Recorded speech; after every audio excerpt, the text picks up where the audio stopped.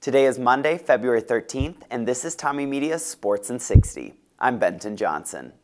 St. Paul native Akuoma Omeoga was raised on Nigerian food, language, and culture. Next week, the 25-year-old will represent her parents' homeland in the Winter Games, hurtling down the bobsled track with her hair dyed green as a tribute to Nigeria. The country is one of 8 African nations competing in South Korea. The Rochester Red Wings have signed a lease deal with Monroe County to keep the minor league baseball team at Frontier Field for at least another decade.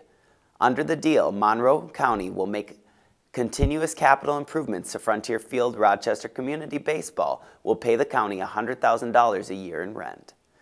Japanese short track speed skater Kei Saito has tested positive for a banned diuretic in the first doping case of the Pyeongchang Olympics.